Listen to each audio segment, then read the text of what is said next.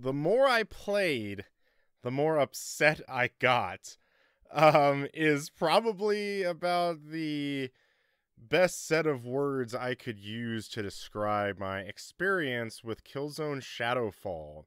A game that came out at the PS4's launch back in 2013. So this game's already over 5 years old. It's even just to take a step back, like it's crazy that this game was 5 years ago and the PS4 was 5 years ago. It just really does not feel like that. And even when this video is posted in early 2019, everybody's already talking about next gen consoles. It's just kind of crazy. But to get back to Killzone Shadowfall, I actually bought this game the launch day of the PS4. So I think I had 4 games that I bought. Maybe it might have just been 3. But I do remember Killzone Shadowfall, Call of Duty Ghosts, and then Assassin's Creed 4, because I don't think I had anything else. I think I was originally going to get Watch Dogs then, but then it got delayed until the next year. But yeah, so I remember when I got the console at midnight, brought it home, and I do believe Shadowfall was the first game I put in. And I played a little bit of it, but not really too much. I think after that, I might have just had it around because I hadn't started the full campaign. I think I was playing through like Call of Duty Ghosts and Black Flag. So I didn't necessarily want to, start up like a whole nother campaign or something like that. I don't remember what it was. But all I did was actually just play the multiplayer. And I just remember playing that for a little bit, and I remember really liking it. But then, I moved on to other games and started playing them. And so I've always kind of had a list of my backlog games, and Killzone Shadowfall has always been on it. And it really wasn't until a few weeks ago that I'm like, you know what? I'm going to actually play this game. And I didn't think it'd take too long. And it didn't. And thought I could probably get through, get all the collectibles, that kind of stuff, and then play a little bit of multiplayer and then be done with it. But going back to the opening statement of the show, I really did not enjoy it. And partly I think it's because I just really don't like Killzone to begin with, mostly. I had played a little bits of like Killzone 2 and 3, and I think I actually still have the original Killzone on PS2. So I think actually technically I've played every Killzone game, because then I even played a little bit of Liberation on PSP. I think I played through Mercenary on Vita. I think I beat it all the way through. And I've never really been super fond of the gameplay and the combat. I always kind of felt like the field of view was really bad, kind of stuff. I wouldn't have played, or even I wouldn't have bought in this game at all, or even probably played if it wasn't for it just being a launch game. And I really like kind of the style, what they were going for with Shadowfall.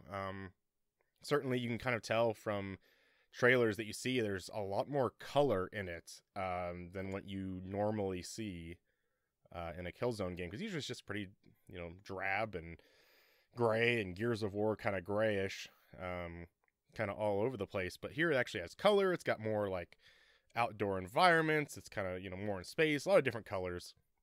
And it certainly has those missions, but I'd also say there's some missions that are also still pretty bland as well, color scheme wise. I really don't, there's just a lot of things that I can get into. Kind of just want to talk about the controls still a little bit. I just always feel like Killzone games are always kind of slow and a little unresponsive. And I feel like Killzone's always felt that way, which is kind of why I see some people enjoy them. That it's not necessarily a kind of Call of Duty run around and shoot everything kind of game. It's a little more slower, it's a little more methodical, but just kind of how the way that I wanted to play it, I just found a lot of the controls just not responding very much. And really what I've just kind of felt like is that every button has like at least like a half-second delay until something happens on the screen. So for one, I want to mention is like crouching. So if I hit circle, I'm going to crouch, but it's going to take about a half second before I crouch. So right when I hit circle, my character doesn't crouch. So then I hit it again. But then it ends up forcing my character to crouch and then immediately stand back up. And if you're, especially playing on hard, like I actually started the campaign, which I'll get into later. You know, it's really bad and it's really frustrating. Like I just want you to crouch, and sometimes your character gets stuck behind cover. And that kind of led to even more frustrations. So kind of other things, just even like reloading. I felt like, you know, sometimes I would get done shooting and I would hit square to reload, but it wouldn't immediately reload. It's like I kind of had to mash square each time I was shooting just to make sure that, you know, my weapon was going to reload. And I also had a lot of problem with kind of the charged weapons. So you have your main weapon, which can cycle between kind of like a charged sniper rifle or just kind of your basic assault rifle. And when you have the charged sniper rifle, you kind of have to have it charged for maybe a good like 2-3 seconds or something like that. Maybe about like 2 seconds before it can fire. That weapon, and especially like heavier weapons, kind of like some rocket launchers, it takes a little bit of delay, you know, to like bring it up to your face and, you know, charge it. And there would just be times where I would do that and it just wouldn't work. Like, we're meaning I would hold down left trigger to pull it up, and then I would just press fire and like hold fire, but then I would have it brought up to my face and then it wouldn't fire, and then I would just let go, and then like eventually it would just, you know, bring it all the way back down. So I'm just like sitting there getting shot at, trying to get this thing to work. And I think was kind of a thing about with the half second kind of delay. Like I hold it and I hold down left trigger and it doesn't immediately bring it up. So then when the half second goes, then it finally does bring it up. But then even when I've hit, you know, fire, I've already let go of the button. So another half second later, it just immediately puts the kind of launcher down. And really just, I've played some bad first-person shooters before, like actually really bad, low quality. You can probably check my trophy list for that. I am not. This might be one of the worst playing FPSs to me, and I think a lot of it is just kind of I think it's just a preference thing. I just really don't like Killzone games all that much. I just find them really kind of frustrating. But then even kind of talking a couple more things, we do have the drone, which is a big part in the single player. So it's called an owl, and it's got 4 modes, and one of them's you kind of select it with a touchpad, which kind of thing you want to do, which, you know, probably, you know, today PS4 you probably wouldn't have something like that attached to the touchpad, but since it being a launch game, that was kind of what it did. And I never had a problem with selecting what mode I wanted to use. I actually kind of thought it was kind of cool. But you have a fire mode that you kind of send your little drone out and he'll start shooting guys. You have an EMP, which can take down people's shields and stun people. Then you also have a kind of like a big barrier wall shield kind of thing that gets up in front of you, like a hollow shield. And then you also have a zip line. So, especially if you're playing on hard, the drone going out and firing really just doesn't do much. It kind of just fires in short little spurts, and it does really well at actually shooting guys, but enemies just have much stronger health that it's gonna take a while for them to actually do some damage. So it's probably the best bet to either use the EMP or the shield to kind of get behind the shield and shoot, or kind of use an EMP to stun them. And kind of even talking about controls a little bit with the drone, I found out eventually that you have to, you know, wherever you're exactly looking is where the drone is going to stay, like going to originally spawn. So if there's like people below me, and I am just looking down kind of like slightly to deploy the shield, the drone goes out and the shield literally just is at my feet, where like I can't use this at all. Like why I did not want to put this right here. Like I kind of wanted it just to be straight out in front of me, but it's not. It's exactly where I'm looking. So if I look straight up in the sky, more than likely the drone's going to go all the way like really high up where like it's not even useful at all. So it's what's really frustrating about that, especially when you're trying to get something to work, you're being shot at. Okay, I need to get behind this. I would call that drone and it would just be like literally just like a foot off the ground sometimes. And it's not like I'm looking super low, but you know, it's like sometimes I can't even crouch behind this wall that this drone shield just put up. So, okay, well, okay, I want to recall the drone. Well, now you want to recall the drone to redo it. Well, it has to completely recharge again, which was really kind of nuts. So it led to some deaths as well. You do have some adrenaline packs that are kind of like it's kind of like your first aid kind of kit, where you could use it, just randomly, and it kind of slows down time. You kind of do this kind of bullet time mode, and I had plenty of frustrations, especially with the charged weapons with that. Specifically like, how long do I hold the button down to get these things charged? But if your owl is doing something, and you go down, you can't use the owl to actually use one of the adrenaline packs to revive you, because it's saying like, oh, the owl's recharging, it can't help you right now. So there was plenty of times where, okay, I might die here and I have 2 adrenaline packs. I'm not even going to deploy the owl because I want this thing to revive me if I go down. Because if I send it to go out shooting, or I send it to go out EMP or something, then when it might have to recharge and then I go down, the owl's not even there to help me at all. So there were some kind of tough situations that I just didn't even use the owl. Because even on hard, the adrenaline is actually pretty useful.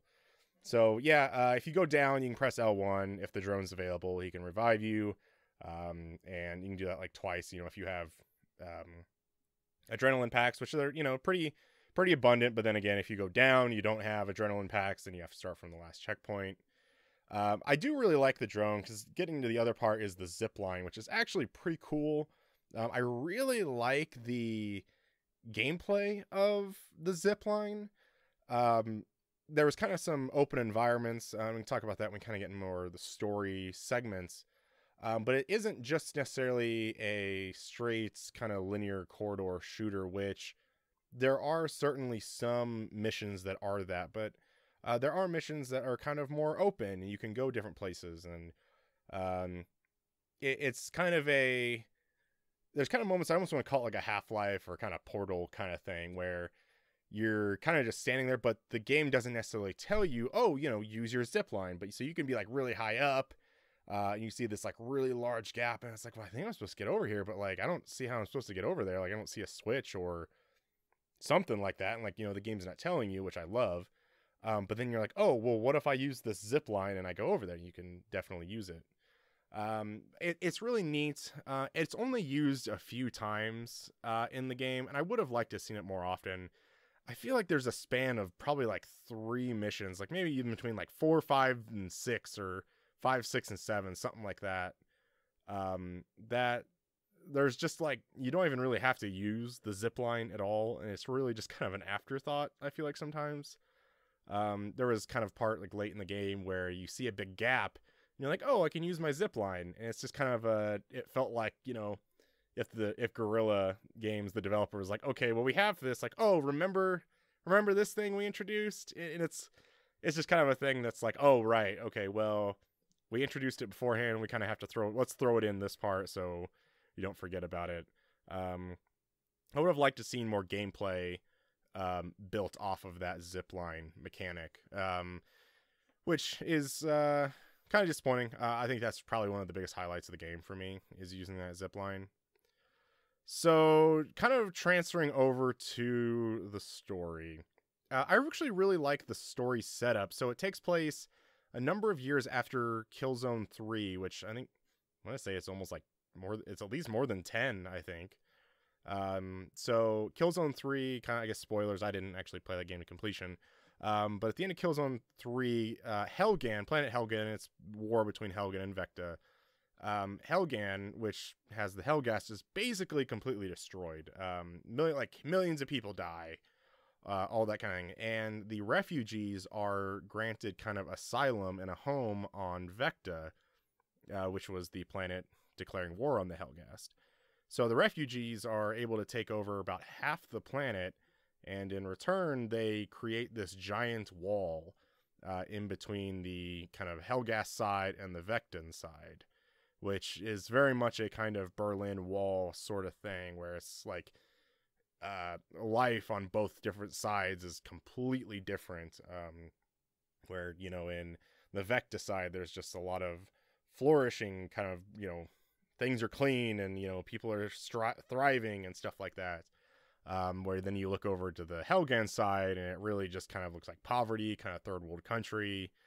You know, people are starving, that kind of stuff. So a lot of the game is kind of, you actually play as a Vectan soldier, who after a little bit of an intro, you kind of see his motivation for the game. I don't really know too much about so you're called a Shadow Marshal, but from my recollection, I don't really recall like really what a Shadow Marshal is. The only thing I can assume is that he's just an elite soldier that fights for the Vectans. I was kind of looking up some stuff. I don't think there was anything ever referenced in the other Killzone games about, oh, you know, if you want to be a Shadow Guardian or whatever, Shadow Marshal, you know, you're like an elite squadron. I think it's just kind of assumed that, like, oh, you know, you're this really kind of highly specialized, you know, kind of soldier to want to do things. That's kind of weird. Because, you know, everybody's like, oh, that's the Shadow Marshal. I'm like, well, I don't really know who I am, so apparently you know more than I do. And they don't ever really dive into that. The most story you get is just that, hey, you're a Shadow Marshal. Apparently you're kind of a really good soldier. I have no clue. So there are a good amount of missions to the story. It's a pretty, I would say, short campaign. I mean, it's definitely something, if you're interested, you can beat it in a weekend. It's not going to take that long. I really kind of like the story setup, and it is kind of that a little bit of like a Cold War between the two sides. Both sides don't want to completely declare nuclear war on each other. So there's just kind of, you know, sanctions thrown back and forth. There's kind of like little covert ops that are there and back. So I really feel like you know, based on just kind of writing like missions 2, 3, and 4, which are, you know, some of the early missions, I would say are probably the best, and really kind of everything after that was kind of forgettable. Mission 2 is really cool, because it's probably the mission you've seen a lot of if you've seen previews, which is it's kind of like this open forest environment. And that's the big one where they say, okay, well, the objectives are kind of open, and kind of talking about the open mission structure. It can be, hey, you know, you can, you know, okay, like, to do this, you have to disable the comms, and you have to take out the AA guns, and you have to bury this, you know, ship that crashed, to destroy, you know, so the Helghan can't get it, or Helgas can't get it, that kind of thing. And you can tackle those objectives any way you want. You can do them in any order. You know, it's kind of an open area, and it's really neat to kind of use the zip line to get around. 3 is kind of more, I would guess almost say like puzzly a little bit. So I'd say probably the first third of that mission, you're not even really shooting at all. You're really just kind of exploring and kind of looking at, kind of like, it's like a desolate space station. It's pretty neat. And then 4, it's kind of maybe like a little bit of both in that respect. It's got a little bit openness to it, but also kind of has some kind of neat, I guess, kind of motivation to get through the story, I'd say. And really kind of talking about the ending, no spoilers at all, but it kind of sets itself up to be like, okay, you know, we've seen this kind of story 100 times, but it has a little bit of an unexpected ending. I mean, some people might not see it unexpected at all. I kind of was a little surprised by it, because I thought it was going to be like, okay, well, here's obviously what's going to happen. And it was a little bit unexpected. So it was kind of neat. It allowed some enjoyment out of that game. So speaking of a launch game, you know, a lot of it's kind of going to be a tech demo for the hardware, because of course the only other first-party PlayStation title that came out that same day was Knack, and I don't really like that game. I played it maybe like last year. I think that game's pretty dull. But so at times, Killzone Shadow Fall might be still perhaps the best looking game on PS4. I don't know the exact name of the Helgas, but you know, there's like kind of like a sniper, and there's just a regular assault. It's kind of one of more like the high tech kind of Helgas, which I'm sure you've probably seen that one specific. It's kind of like more of a, kind of almost looks like more of a robot, like more of a robot than what the other Helgas look like. And just looking at that detail on that character when you're kind of standing by one in the game, it is absolutely gorgeous. It looks so good, and I'm actually playing on just a standard. I'm actually playing on a launch PS4 on a 1080p television. It looks beautiful. I really want to feel like I really want to take that and just put it up beside stuff like the Shadow of the Colossus remake, or Spider-Man, or God of War. I feel like if you just take those and you put them side by side, I just think that the Hellgas just look absolutely beautiful. So you have, like, you know, impressive things like that. And another thing I think is great is like the buildings, like when you're flying by the cities and stuff like that, especially on the Vecta side, that, you know, it's kind of more of a futuristic city, flourishing city. Just looks great. There's like reflections coming off the building. Looks great. But I would pretty much say don't look down, because you have all of these tall buildings when you're kind of riding on a ship that look absolutely beautiful. But if you look down where it kind of, you know, looks like it's supposed to have like road lights and car lights and stuff like that of people driving and whatnot, it just looks like just a flat skybox image just at the bottom, and it looks pretty bad. But and there's some other things as well. So like there's textures you'll find that just look pretty bland. There's the other Vecta soldiers that you fight alongside at times. I don't think they look all that good. Perhaps like they just look pretty mediocre, I would say. One part I wanted to mention is there's a couple of times where you're like kind of falling. You know, like if you're falling from a high ledge or something like that, and this landing balloon shoots out. And it really, I think, is just one of the worst looking things I've ever seen on PS4. I mean, granted, it's a launch game, but it's this thing that when this landing balloon kind of puffs out, I guess, it looks like it's moving at like 5 frames a second. And it just, I feel like you could go play an early, I think you could probably plug in Resistance Fall of Man on PS3 launch game, and I feel like you can find better textures and just better looking things than that mushiness.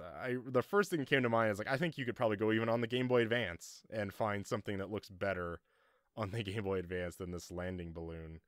It looked absolutely terrible. But other than that, I mean, there are some absolutely incredible, beautiful moments in that game. It's just kind of like, that looks beautiful and this looks beautiful, but then everything else is just kind of dull, even though if there is some extra color in it. So yeah, again, I played on hard. I mentioned it a little bit ago, and I was just super frustrated. And I can see you listening to this. Okay, well, you know, you're playing it on hard. Of course, it's supposed to be hard, and yes, I do agree, and I've thought the exact same thing. But I even went back on easy to get kind of some of the extra trophies or collectibles kinds of things, and I was still just as frustrated. Just doing any menial thing, either be activating the drone or shooting a guy or trying to use the adrenaline and charging up a shot or getting locked behind a cover mechanic when you're finally actually crouched. Yeah, even on easy, I was just still just like, I cannot play this. I just cannot believe how slow this is. Again, I think it is just kind of a personal preference thing, but I certainly did not really enjoy much of the gameplay. I think it's actually pretty good for a launch game. You know, I think maybe I didn't look at the Metacritic score, but I think I remember when it came out at launch, it was probably about like 8s, I would say, like 8 to 8.5 out of 10, which I'd say that's probably, you know, pretty accurate. And maybe I would say that's just, you know, the 2013 thing. It's kind of hard to believe that this game's already 5 years old, and it feels like 5 years feels like forever ago. It kind of is in technology, video game space. But I feel like if this game kind of came out today, like even if it looked better at times, I think just from the gameplay and everything, I think it'd be pretty mediocre. I think if this game came out today, I think you'd probably be looking at like a 7, probably. It's certainly nothing remarkable, but I don't think it's necessarily a bad game. I think it's just kind of one of those games that, you know, it'd be like, well, that was the new Killzone game, which I think some people kind of feel that way even when it came out at launch. So there's good collectibles. There's like comic book pages that you can pick up each mission, and you kind of put them together, and it kind of creates a comic book. That's neat. One of the extra little notes that I written down here was the audio logs that you pick up. And I actually really think these are pretty cool. There's a lot of audio logs in games that are just like, why am I listening to this? They're just not interesting. They try to make something relatable to the story, instead of creating lore of their own, I would say.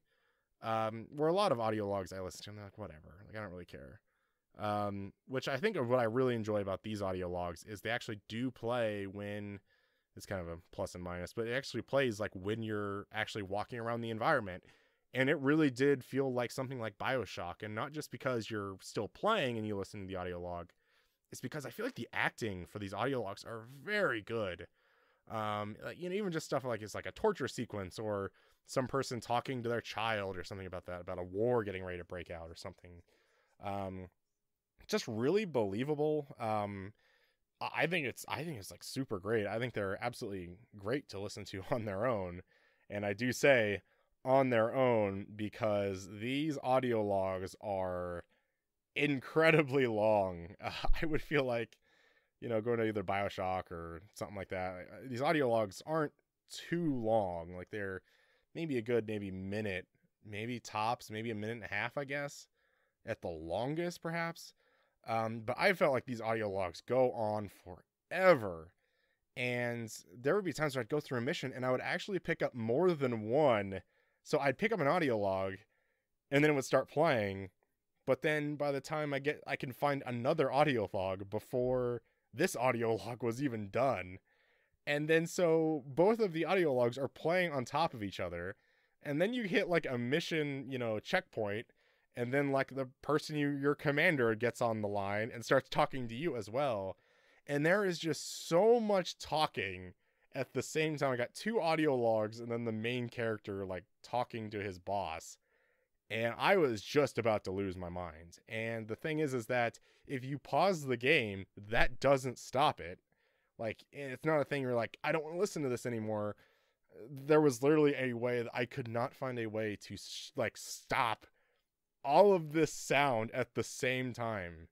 I really just had to stay put and just turn the volume down on my television. I was just absolutely losing it. Yeah, but other than that, I really like the audio logs. I think they're actually really well done. They're just maybe a little too long for my liking. But that's mainly it. There were some other things I'd written down.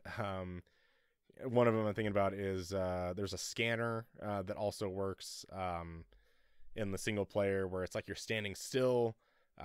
You like the scanner only works at standing still, and it's kind of like an echolocation, kind of like a UAV, whatever you want to call it, in like Call of Duty. But yeah, it only works when you're standing still, which, I mean, it just kind of felt a little weird to me. Like, I wish I could like kind of walk and also use it, not have to completely stand still to use it. That's not really a complaint. It was just kind of weird to me, I guess. Again, I mean, I got used to it fine and it was okay. I just thought it was a little weird that like you can't use it while you're moving. You have to just stand perfectly still for it to be used. But other than that, I kind of want to just touch on multiplayer, I guess, for a quick sec. I actually thought it was pretty fun. I like the multiplayer a heck of a lot more than I like the single player. I still think there's kind of plenty of cheap deaths in the game. It's not as fast-paced as something like Call of Duty, but I still feel like the time to kill is still pretty fast as well. So kind of comparing it a little bit to like Halo, Halo 2, 3, Reach, something like that. And I don't know about current Halo, like Halo 5.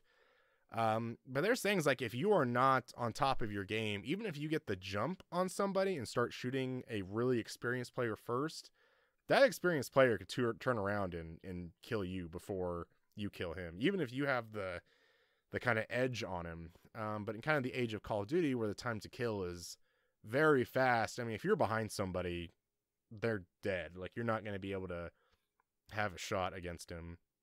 When I think of something kind of slower pace like Killzone, I kind of want the time to kill to be maybe even a little bit longer than it is right now. And there's still times where it's kind of a slower paced game where you want to take your time. But it's still just super easy for just somebody to get behind you and just kill you just like that. Which it's a little weird to me, and I think it is definitely different than it's a multiplayer that's different from even a Call of Duty or even a Battlefield, which I think it's good, and that's what I like about it is that when I play the Killzone multiplayer, and regardless of game, it doesn't really feel like exactly like another game out there, which is really nice. And as much as I love like the Resistance franchise, even like Resistance 3, as much as like I love that game, I love playing that game online, you can still kind of tell that like, you know, this is kind of like Call of Duty roots a little bit. Whereas Killzone does kind of feel like it stands on its own, which is really nice. There are daily challenges. You get daily login for your points, and you get points to unlock these crates that either give you like booster items and kind of, you know, skins for your drone or your character or something like that. There is kind of a lot of, I felt like paid DLC, I guess. So there's 3 classes like support, assault, and scout. But then there was like a DLC expansion that completely gave like, it's like a whole nother class with its own unlocks and challenges and stuff like that, which is pretty neat. And then there also was I don't know if it was Intercept exactly was the name, but it was like more like a co-op kind of horde mode. That's all paid DLC, but if you're actually playing the multiplayer, all of the actual maps that they've released post-launch are free, and there's a link right on the multiplayer page of the game that, you know, takes you exactly to the PlayStation Store. You can download all the new maps, don't have to pay anything extra. Absolutely love that. I think more games are starting to do that as well, so they'll have paid DLC for unlocks or something like that, but all of the maps will be free, so you're not playing with friends and one friend doesn't have this map but the other one does, and that kind of thing. I think they're avoiding that, which is really nice, because that kind of happened for a while. So the last thing, even with multiplayer, that I absolutely love,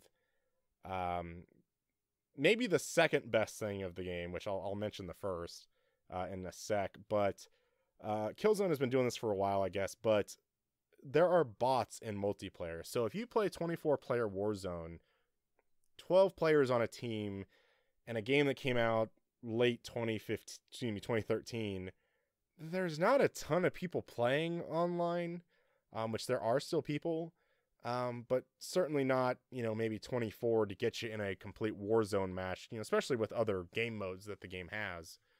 And it allows you to do more than one match, and I'm sure there's maybe more than 24 players online at that exact given time. But I played in matches where I would say there were maybe like 6 real human players, and the rest of the teams were filled in with bots, and the bots aren't kind of pushovers either. There were plenty of objective ones where the bots were just absolutely crushing us. And so for kind of moments where, you know, a bot with a sniper gets you from way across the map, you're like, it's almost like cheating. It's like trying to play the computer in an arcade game. It's like, it's no way. But then there's also times where, you know, a bot could be standing literally right in front of you and you just shoot it and it doesn't even shoot back. So there's a lot of kind of pluses and minuses with that. But absolutely, I feel like all games should have bots in like online multiplayer. And don't call it ranked, do a quick match or something like that. But I'm not a developer, so I'm not saying like, oh, it's easy. You know what? Just put bots in. I'm sure it's easy. I'm sure it's incredibly hard to do that. But I think about with so many online games coming out now these days, and it's so hard to get kind of any kind of like market penetration with, you know, games like Fortnite and PUBG and Call of Duty and Destiny and all that stuff. I just feel like there's plenty of smaller games out there that just have absolutely nobody playing. And if I wanted to play 24-player Warzone and there's 6 people online or something like that, I can't play this match. I can't play this game at all online. So I absolutely love that you can still play multiplayer, still get unlocks, still do those kinds of things, even if nobody's really online. So kudos to Guerrilla for doing that. I think Call of Duty Ghosts might have had some squads bot thing, but I don't think it wasn't ranked or anything. It was just an offline multiplayer match. But yeah, I think more games should have bots in multiplayer. I think that's an incredible thing that Guerrilla is doing. But going back to the number one thing this game does that I absolutely love, that every game should do, more than having bots in multiplayer, is that when you start this game up, when you hit X on the dashboard of the PS4, when it's loading, you get the little Guerrilla logo, Guerrilla Games. And then right after that, the main menu slides in. There's no developed by so-and-so using the whatever engine with help from whatever, licensed by whatever. It's just right to the game. I remember playing this when I got it at launch. Remember I played just a little bit. I felt like this is next gen, man. We are never going to have to look at intro screens ever again. And boy, was I wrong. Because I think since then, Killzone Shadow Fall is the only game that has done that. And maybe PS5 launch, Killzone Shadow Fall 2, maybe Knack 3. We might just have, you hit the X button, you're in the main menu. You're not looking at all those things. And as somebody who doesn't really use the rest mode feature on their PS4, because kind of had some problems with it, it actually, closes games and turns off the PS4. I'm really tired of these things loading up all day. I think there should be more games that do this. So, was Killzone Shadow Fall a great game in my eyes? Not really. Did it have some incredible ideas that I really enjoyed and would like to see more of? You betcha.